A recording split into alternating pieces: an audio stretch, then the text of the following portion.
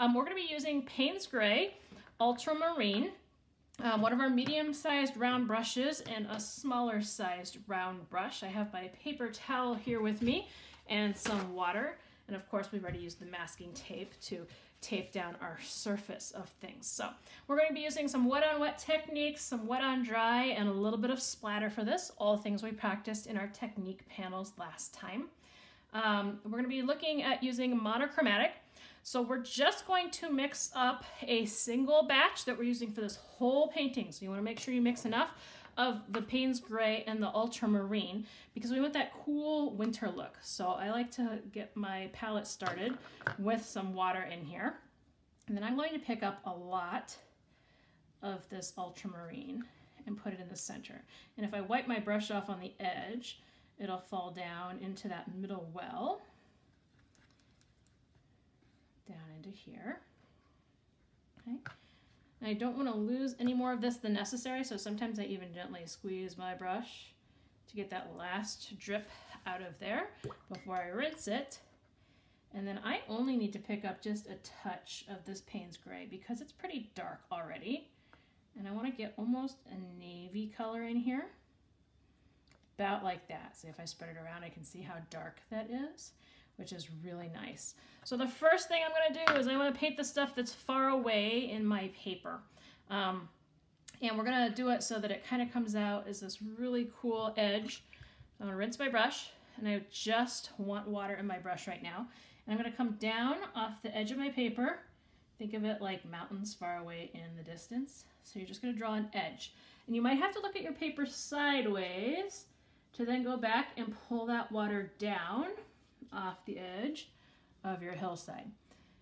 And my water's, I left it a little dirty in hopes that you could kind of see what's going on. So I've just drawn that line and I'm pulling water down away from that line a little bit. I don't want it to continue too far, so I'm just going to go back and take that off. And then I'm going to use my tiny brush. I'm going to get it a little wet, but then wipe it off. Pick up some of that paint that I created, and I have to turn my head sideways, and I'm going to look just along the edge of the water that I put there. And I'm going to drag my paintbrush along the edge of that water. And you can see where I'm doing that.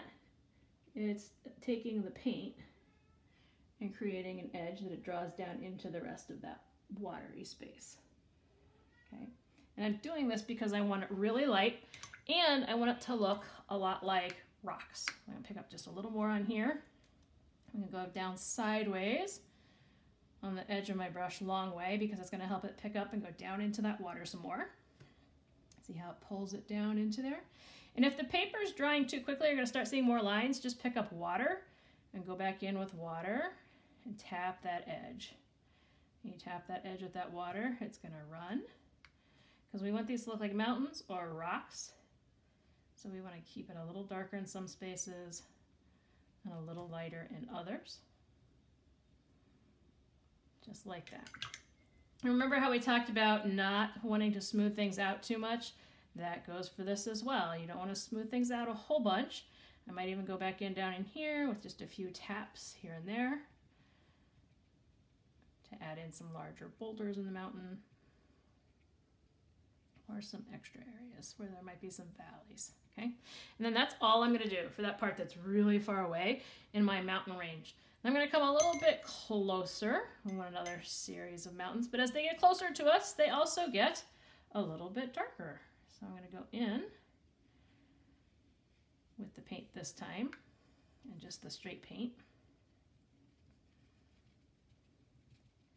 And I'm going to add a lot more in.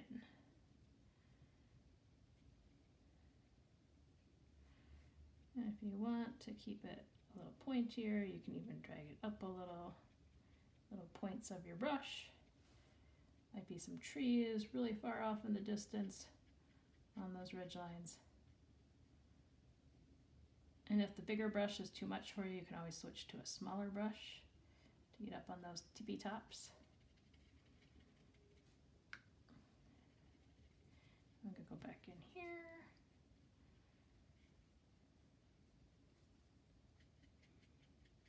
And you can almost think of it like fog, right? If there's a bunch of fog out in the mountains and the hills, it's going to have that dusty, cloudy look to it when you go in. And I'm just going to keep using this and tap, tap, tapping it until all the paint is off of it. Again, that enhances the mood. What's in there a little bit. It makes it look like there's some natural lines. Got a little brush hair in there. I'm gonna try and get that out so it doesn't mess with the paint too much. There we go. So I have my hills now that are a little bit closer to us. And now I want to do the one that's right closest to us. So I want to really load my brush and make sure it has lots of paint in it. I'm going to do that one here where we're going to have our closest foreground and tree growing.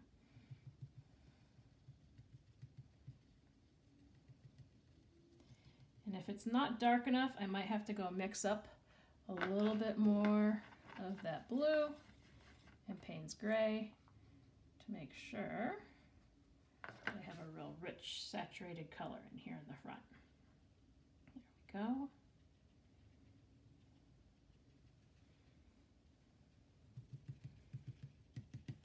So I can drag this much further down since this is right in front of us.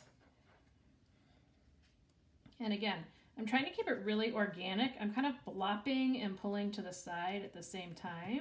So blopping's like a tapping, but more close to the paper, not as far away when we're working with it. We'll come all the way to the bottom with this one. And I'm going to go back, I'm going to flick the brush up a little bit for some of that little grass type look, since it's a little closer to us. Not everywhere, mind you, I'm just giving it a hint of where there might be some. You don't always have to put it every place to trick the eye into thinking that it is every place. You can just go through and work on the sections that are there already, kind of like that.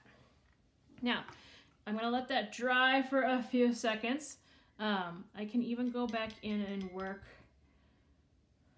some water into it. Like if I do a water drop here or a water drop over here where it's already drying a little bit, you see how it sort of pushes it out of the way and it starts giving it like a really neat organic feel.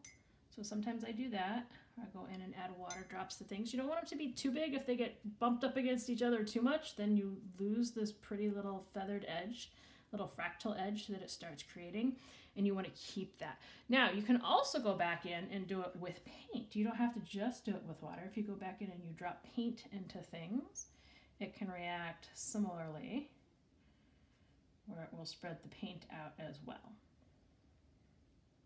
So if you ever wanted something a little bit darker in an area, you can just go back in and drop a little bit of paint into it like that. So looking in my background spaces, they're looking pretty good. I think I am going to go back and add a little bit of white and darken this one up just a little along the ridge line. It's dried a little bit. I didn't have it too wet before. A little bit more interest.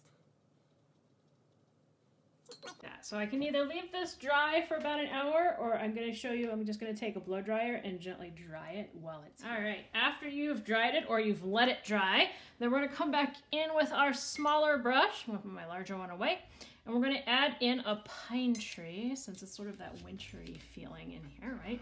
And I want to do it with my darkest colors, so I'm going to dry off my brush gently and go in here and pick up this color. I think I'm going to put it right over here. And I'm going to start by adding the top branches and then working my way down to the thicker trunk of that tree. Now it's a little on the light side still, so I got to mix up some more paint so it's a little thicker.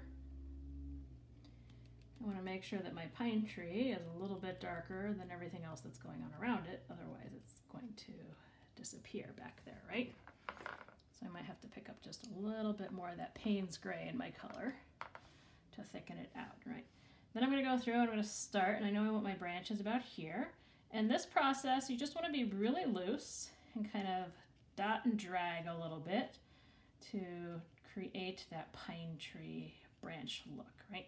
They don't have specifically super straight and narrow type branches, and then they get these little wispies on the end when you're working with them. So So, and sometimes you might even have a branch or two that sticks out. You're going to work off of, if it helps you to have guiding line branches, you can do that. Just remember as you're working your way towards the top, they do get smaller until they pretty much, you can't even tell that they're a branch anymore. And I like to work on the side a little bit, back and forth, kind of like this. And I'm just doing little dots and drags. And this takes a little bit of practice, the dots and drags thing on the paper, where sometimes you lift up and sometimes you don't. And I want some areas to stay darker than others. So I go back in and reload my brush every once in a while. And sometimes you get those little tips that are like the little three-pronged tips on there. Right. Remember to pick up more paint once in a while. If it starts looking like it's the same as behind it in the mountains, you want it to stay darker than that. And you don't want to fill in too much of in between the branches. You still want to have some open space.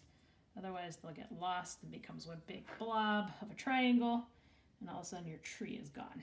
You want to keep the tree in there.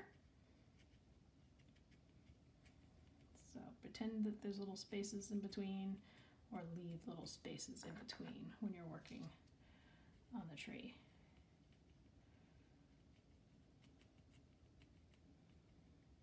And remember to stay up on the point once in a while to thin out your branches and your little pine needles that are in there.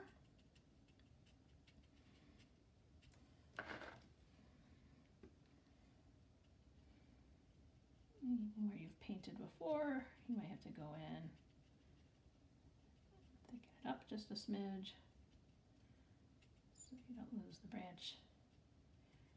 Because as you work it back and forth, you'll figure out where it needs to be a little darker and a little lighter.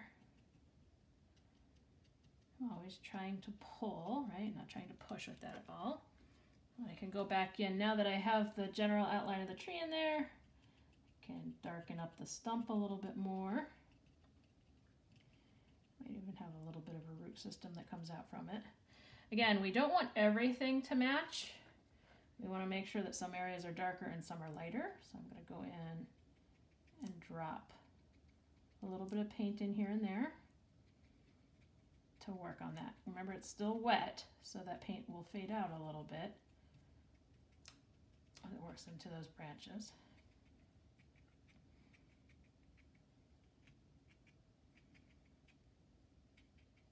And conversely, if you have an area that's too dark, remember that other technique. You can go back in, kind of dry off your brush, and you can go back in and pick up paint. You just gotta dry it, put it back on your paper towel when you're finished.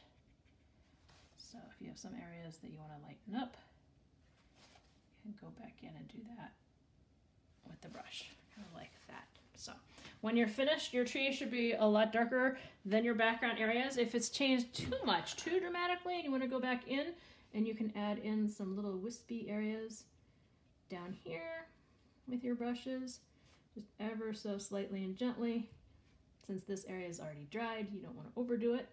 But if you go back into some of those areas you did before to reinforce the grass with that same color, but darker and denser, right? Like that, you can. Okay, so now once we finish this part, we're gonna let this dry, and then we're gonna do our splatter painting technique on top. So now we can go back in if we want to add some of that snow in there and take just a little bit more blue than Payne's Gray this time. Right, and we want to keep it thin, so I'm going to go with a little bit more of a flip to my brush. I don't want to get too big. And I keep it kind of at a distance. There we go. And now we have our snow.